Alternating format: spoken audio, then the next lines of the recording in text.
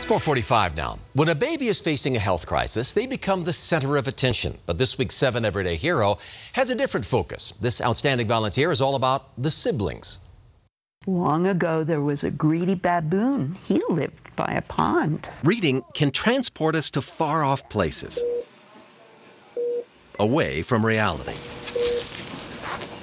Even if we're just outside a hospital ICU. I think the parents of our NICU patients are mostly in a state of stress.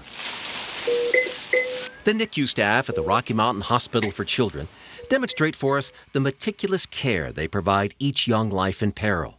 Nurturing newborns back to health takes time, but waiting is not something young siblings do best.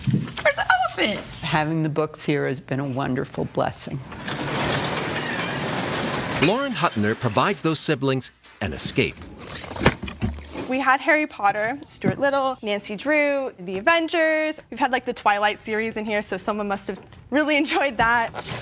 She donates children's books, hundreds of them, to the hospital. When I was 12, I was looking for a mitzvah project for my bat mitzvah, and I wanted to find a way that I would directly have an impact and kind of see that impact play out. 4 years later, Lauren is still making an impact. I get the books from my mom's office, which has a bin, and then I also go to book sales. Every few months, she restocks the shelves in the waiting area just outside the NICU at the Rocky Mountain Hospital for Children called the Robin's Nest. Coming back and giving more books back is really important so people have a way to escape. I like that book. They can keep them here or they can take them home as well and build their own libraries. Lachlan loves reading books, so we've read practically every book in that library. There are so many ways to escape from all the scary stuff that's going on in the hospital. Ever since then, zebras have black stripes, see the stripes, and baboons have red bottoms.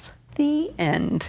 So Denver 7 and American Financing want to make you a 7 Everyday hero for all you do for the families here in the NICU. Congratulations. Thank you.